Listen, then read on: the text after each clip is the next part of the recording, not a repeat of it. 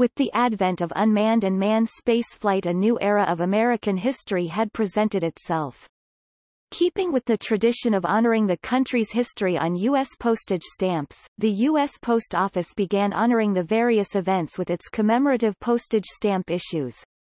The first U.S. postage issue to depict a U.S. space vehicle was issued in 1948, the Fort Bliss issue. The first issue to commemorate a space project by name was the Echo I Communications Satellite Commemorative issue of 1960. Next was the Project Mercury issue of 1962. As U.S. space exploration progressed, a variety of other commemorative issues followed, many of which bear accurate depictions of satellites, space capsules, lunar modules, space suits, and other items of interest. Space exploration history is a popular topic, as record numbers of first-day covers for postage stamps with space themes will attest.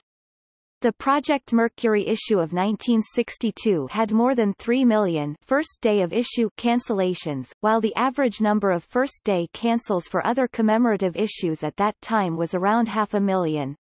In 1969, the Apollo 8 issue received 900,000 first-day cancels while others received less than half this amount. As the advent of U.S. space exploration grew, so did the topic of space exploration on stamps.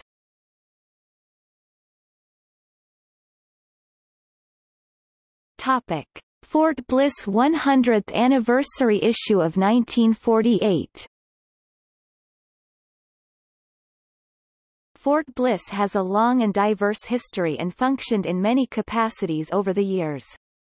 By February 1946, over 100 Operation Paperclip scientists had arrived from Nazi Germany to develop rockets and were attached to the Office of the Chief of Ordnance Corps, Research and Development Service, Suboffice Rocket, headed by Major James P. Hamill. This stamp was issued on the 100th anniversary of Fort Bliss in El Paso, Texas, in its honor. Third Assistant Postmaster General Joseph L. Lawler dedicated the stamp in El Paso on November 5, 1948. The issue depicts what appears to be a rocket designed after the V-2 in the center, which technically makes it a space stamp in the topographical world of philately. Based on findings made by Dr. Robert Goddard following World War I, the Germans hit a peak production of V-2s during 1944 and 1945 at Peenemünde. When they arrived in the United States, at Fort Bliss, they brought with them the knowledge of the V-2, and as such, the U.S. made arrangements with these scientists and employed their knowledge in developing rockets at Fort Bliss in post-war United States. It was this effort that led the way to the successful production of the great rockets that carried satellites and astronauts into space. The stamp's designer, Charles R. Chickering, intended the issue to salute the old as well as the new Fort Bliss and portray some of the highlights of the fort's 100-year history. Chickering, of the Bureau of Engraving and Printing, designed the stamp. C. A. Brooks engraved the vignette, and A. W. Christensen engraved the border, the lettering, and the numerals.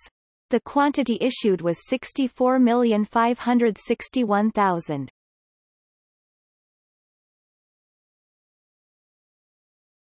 Topic: Project Echo I, issue of 1960.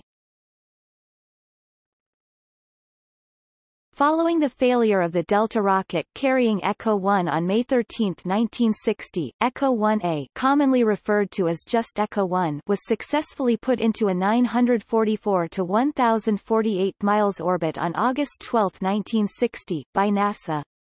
The 100 feet diameter balloon was made of ultra-thin 0.0050 in metallized mylar polyester film and was successfully used to reflect transcontinental and intercontinental telephone, radio, and television signals.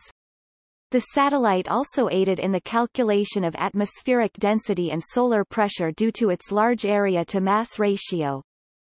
Because its shiny surface, the large balloon-like satellite was also reflective of visible light rays. Echo 1A was visible to the naked eye over most of the Earth. Echo 1 was a passive communications satellite. It functioned as a reflector, not a transmitter.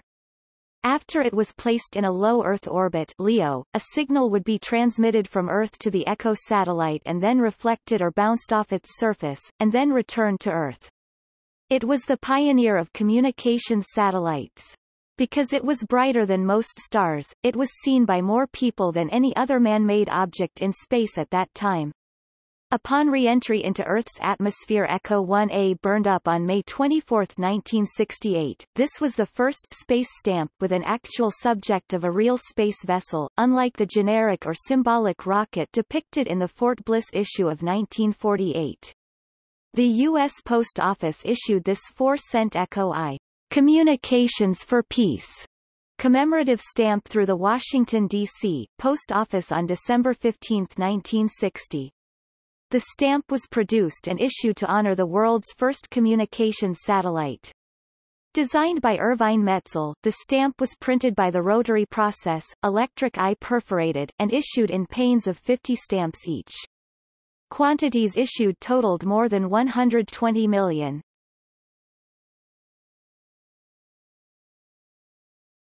Topic: Project Mercury issue of 1962.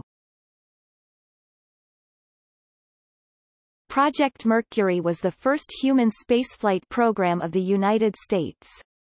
It ran from 1959 through 1963 with the goal of putting a human in orbit around the Earth. The Mercury Atlas 6 flight on February 20, 1962, was the first Mercury flight to achieve this goal. The Post Office Department honored this first orbital flight of a United States astronaut on February 20, 1962, when it released the Project Mercury commemorative stamp, placed on sale throughout the country at the exact hour Colonel John Glenn's historic flight officially had returned to Earth safely. The stamp features an image of the Mercury Friendship 7 capsule circling the Earth, against a field of stars. The spacecraft is now housed at the National Air and Space Museum, Washington, D.C. Because the event was deemed so popular, the number of quantities issued totaled more than 289 million, more than twice the average amount of quantities issued for commemorative postage issues of that time. This issue has somewhat of an unusual history. It was one of the first issues printed on the new Ghiori press, named after its inventor, Gualtiero Ghiori. It employed a series of specially cut rubber rollers that applied 2 or 3 different colored inks on the same printing plate. As the new press was being used to print the Project Mercury stamp before the mission took place and in case the mission failed or was cancelled, the Bureau of Engraving and Printing kept word about the new press and the stamp issue's production a secret. To further assure that the project be kept secret, the designer of this issue, Charles R. Chickering, worked from his home and simply claimed that he was away on vacation. The stamps, waiting at post offices around the U.S., were sealed and marked, "Top Secret." Only after Glenn's trip were the postmasters allowed to open the package and see what was inside.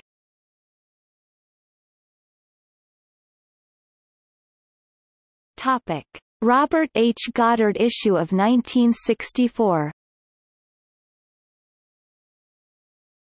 Robert Hutchings Goddard (October 5, 1882 to August 10, 1945) is widely recognized as the father of rocketry, as he pioneered the modern propulsion rocket based on his knowledge of math, engineering and physics.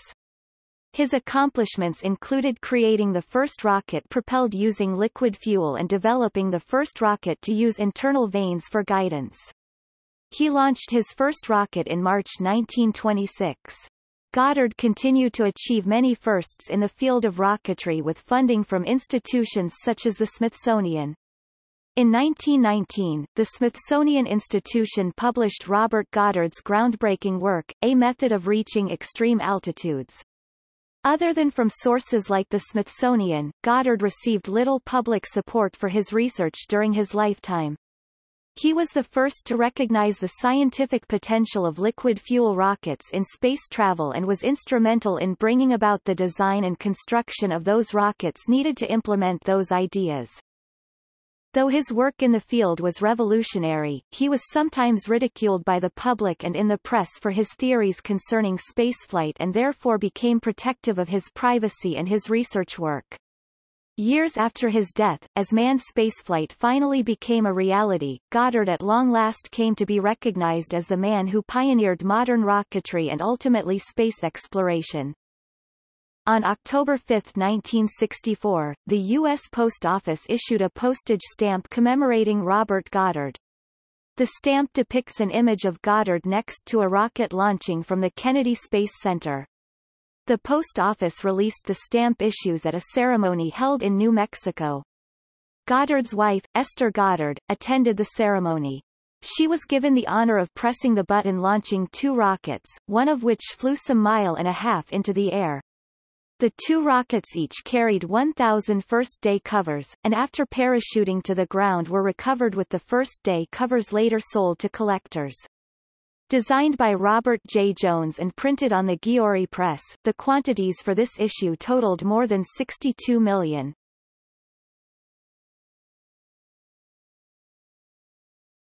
Topic: Accomplishments in Space Commemorative Issue of 1967.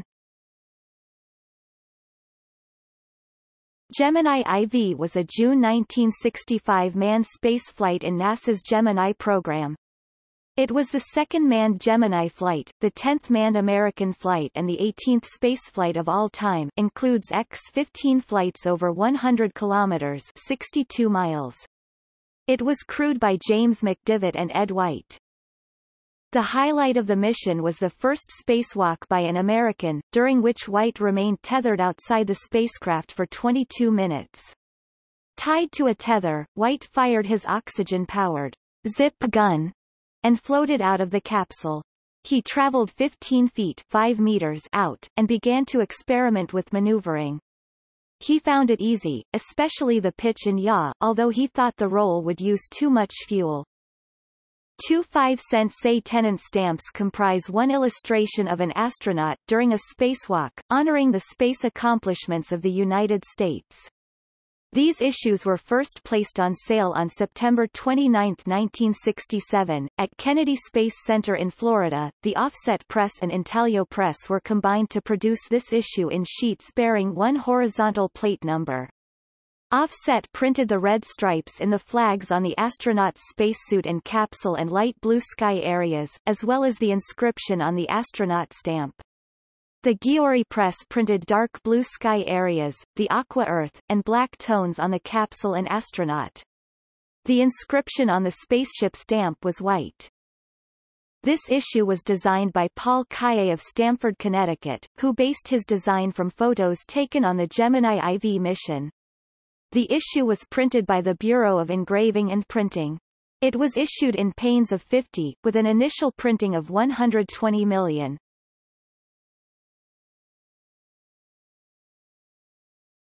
Topic: Apollo 8 issue of 1969.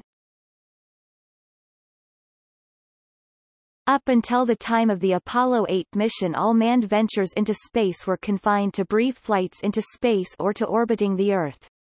Apollo 8 was the first human spaceflight mission to leave Earth orbit, the first to be captured by and escape from the gravitational field of another celestial body, and the first crew to voyage and then return to planet Earth from another celestial body, Earth's moon.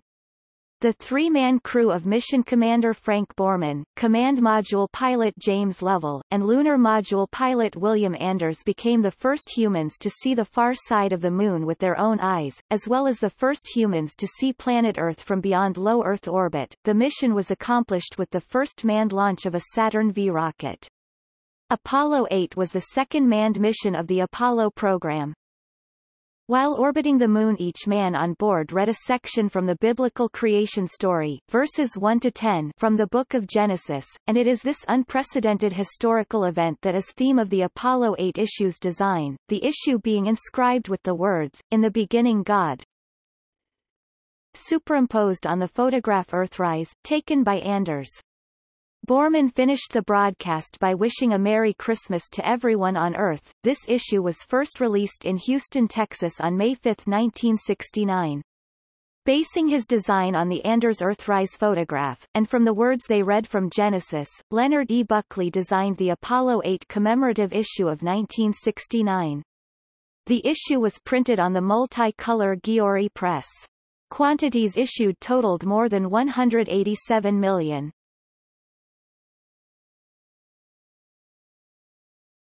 Topic: First man on Moon commemorative issue of 1969. The Apollo 11 mission landed the first humans on the Moon. Launched on July 16, 1969, the third lunar mission of NASA's Apollo program was crewed by Commander Neil A. Armstrong, Command Module pilot Michael Collins, and Lunar Module pilot Edwin E. Buzz Aldrin, Jr. On July 20, Armstrong and Aldrin became the first humans to walk on the Moon, while Collins orbited in the Command Module. The Apollo 11 mission reached President John F. Kennedy's goal of putting a man on the Moon's surface by the end of the 1960s. On September 9, 1969, the U.S. Post Office issued its first airmail stamp to depict a space exploration theme, the First Man on the Moon issue. The man depicted in the space suit is Neil Armstrong taking man's first step on the Moon. This issue was designed by Paul Kaye. The stamp's original master die was actually flown to the Moon, and a letter with the stamp cancelled on the way back. The quantities issued were more than 152 million, making the issue quite common, and quite popular. Some issues are missing the red color, resulting in the stripes of the flag emblem on Armstrong's arm being omitted, making that issue quite scarce and expensive.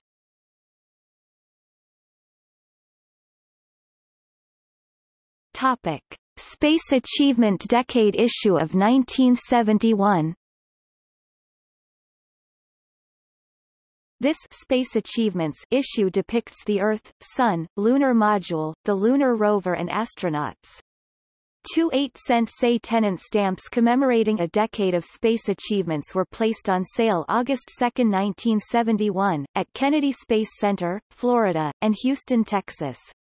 First-day covers were postmarked at two different post offices, Houston, Texas and Huntsville, Alabama, location of the two tracking stations, rather than the usual one because of extraordinary popularity of the space program at the time of issuance. This issue was designed by Robert T. McCall of Paradise Valley, Arizona. Upon close examination of this issue, one can see that it has an accurate depiction of the lunar rover, sitting on the lunar surface. The Lunar Landing Module can also be seen in the background. This issue pair came in sheets of 50-100 individual stamps, with an initial printing of 150 million.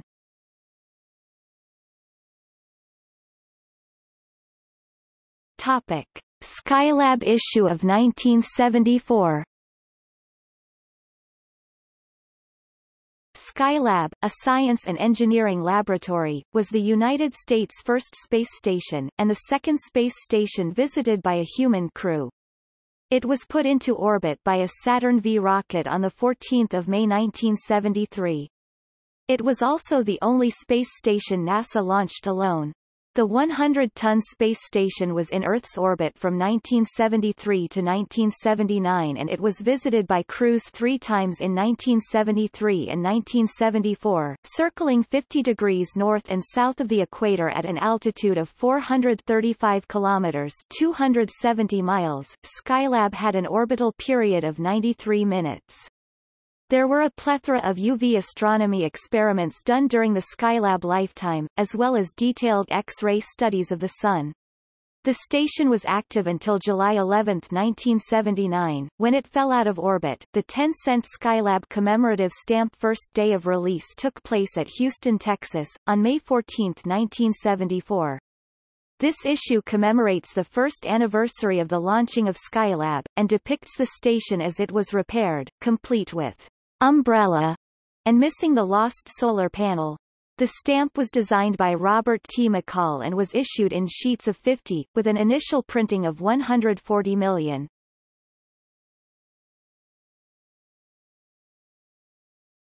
Topic: Pioneer commemorative issue of 1975. In March 1972, scientists at NASA launched Pioneer 10 to gather scientific data about the Solar System's largest planet, Jupiter, while the vessel was also receiving radio control and guidance signals and other information from Earth. The Pioneer spacecraft was expected to last for 21 months in the Solar System and deliver accurate information over that period of time. The fastest man-made object to enter space from Earth, the spacecraft was to begin collecting data at the asteroid belt in Jupiter and continue to relay information about other areas and phenomena of the Solar System. After Pioneer 10 passed through the asteroid belt, Pioneer 11 was launched on a similar trajectory. Pioneer 10 became the first spacecraft to get close enough to Jupiter to send back revelations about the properties and phenomena of the Solar System's largest planet. The 10-cent Pioneer commemorative stamp was issued on February 28, 1975, at Mountain View, California, and paid the domestic first-class rate for letters weighing less than 1/2 ounce. Designed by Robert T. McCall and printed at the Bureau of Engraving and Printing on the Ghiori presses, the stamp shares numerous design elements with USA Scott 1557, the Mariner 10 issue of 1975.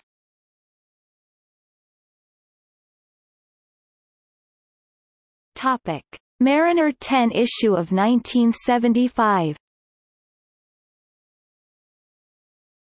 Engineered to explore the orbits of Venus and Mercury, Mariner 10 launched in November 1973. The mission's 2-year plan used the gravitational pull of Venus to reach Mercury. The probe also used solar winds to help with locomotion when fuel ran low.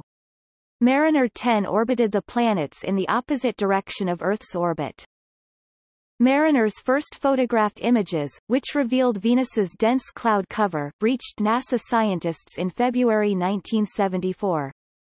Data collected by Mariner 10 helped determine Venus's rotation period and use of Earth's magnetic field.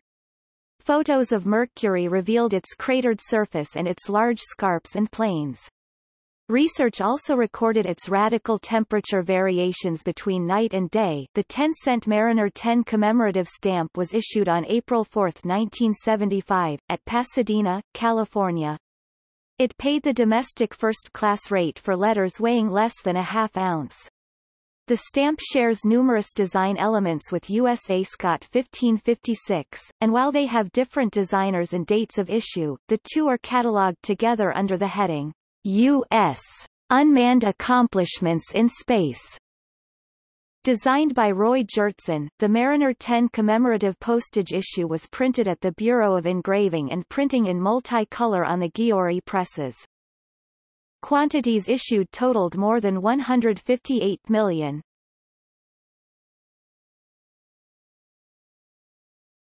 Topic: Apollo-Soyuz commemorative issue of 1975. With the Apollo-Soyuz mission, two nations collaborated on a space project for the first time. In July 1975, the United States launched the manned Apollo Command Module to rendezvous with Russia's manned Soyuz module. A special docking station facilitated interaction among the astronauts. Television stations worldwide broadcast the historic docking and bi-national greeting made by the astronauts. The modules remained docked for 2 days, during which the teams performed numerous experiments. The U.S. Postal Service issued this say-tenant pair of two 10-cent multicolored stamps on July 15, 1975, at Kennedy Space Center, Florida. Inexplicably, the circular program insignia on the left-hand stamp is rotated to the Soviet configuration, showing the red Soyuz section on the left. The Soviet Union also released stamps of similar design, Russia Scott 4339-4340, at the same time. This denomination paid the domestic first-class rate for letters weighing less than 1/2 ounce. Robert T. McCall designed the after link-up image, and Anatoly Aksamit designed the before link-up image. The Bureau of Engraving and Printing produced the stamps on the Andreotti press in sheets of 96 stamps, panes of 24. Quantities issued for this pair of postage issues totaled more than 161 million.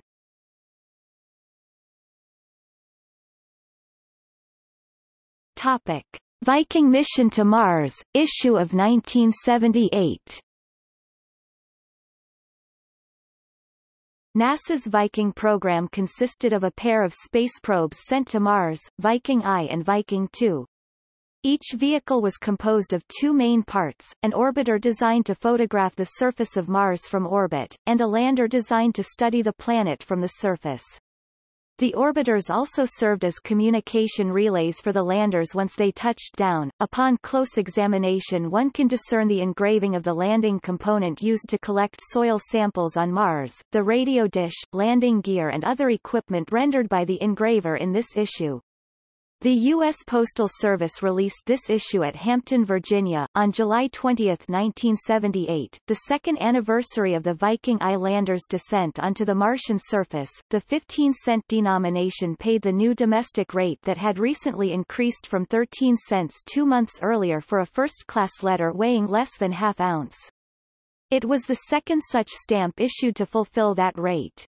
Designed by Robert T. McCall, the issue was printed at the Bureau of Engraving and Printing on the Giori presses in sheets of 200 stamps, which were then cut into panes of 50 stamps for sale at post offices. First day of issue ceremony took place July 20, 1978, at Hampton, Virginia.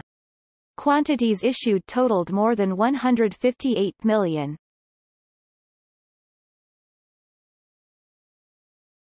Topic: Space Achievement Issue. On May 21, 1981, the Post Office released the Space Achievement Commemorative Issue, 18-cent stamps, in a block of 8 format, one image being shared by 4 individual stamps, with 4 more aside them depicting various space exploration imagery. First day of issue occurred at the Kennedy Space Center, Florida. The 4 central stamps depict the Space Shuttle in its various modes of operation. The central theme of this issue involves the first actual in-space flights of the Space Shuttle and also pays tribute to 20 years of U.S. manned space exploration. The other stamps to the left and right sides are honoring the efforts of those who partook in the historical Moonwalk, Skylab, and Pioneer 11 missions. The images were modeled by Clarence Holbert. The stamp design by Robert T. McCall. Individual stamp reference. Topic: Space Shuttle issues.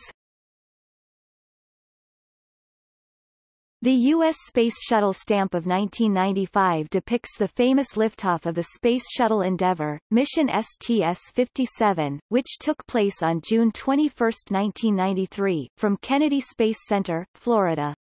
This issue was designed by Phil Jordan of Falls Church, Virginia. As an extra security measure, elliptical perforations were used on sheets of stamps to identify genuine issues from those that might be counterfeited. The postage stamps were manufactured by Ashton Potter, USA, Limited in the offset intaglio process. On June 22, 1995, in Anaheim, California, the USPS commemorated the Space Shuttle Challenger, STS-7, with the issuance of a $3 postage stamp. Again designed by Phil Jordan, the stamp features the Challenger Space Shuttle. The name of the Space Shuttle was inscribed in microtype and secretly blended into the design matrix to satisfy concern about matters of security. This was the first time that the Post Office used an actual photograph from a NASA mission, instead of an illustration based on a photograph. This issue was also printed by Ashton Potter USA, Limited, on the offset intaglio printer. On November 19, 1998, in New York City, the Post Office issued the Space Shuttle Piggyback $11.75 definitive express mail postage stamp. With all the fanfare surrounding the United States space program, this ceremony was in conjunction with the special first day of issue grand event that in New York that year. This issue was also designed by Phil Jordan and was printed by the Banknote Corporation of America. Other Space Shuttle issues. Topic. See also: Aerophilately, Airmails of the United States, List of United States airmail stamps. Postage stamps and postal history of the United States. Soviet space exploration history on Soviet stamps. Topical stamp collecting. Topic further reading. Ball, David S. American Astrophilately, The First 50 Years. Charleston, South Carolina, A&A Publishers, 2010 343 p. Courtney, R. Howard. U.S. Space Log. Peoria, Ill. American Topical Association Space Unit, 1971. Kellen, Emory. Stamps Tell the Story of Space Travel. Nashville, T. Nelson, 1972 143 p. Maltz, Leo. Space Stamps. Johnstown, PA, American Topical Association, 1985-87 p. McMahon, Jack W. McMahon's Philatelic History of the Conquest of Space, A Chronology of United States Missile and Space Launches and Events. 1972 198 p.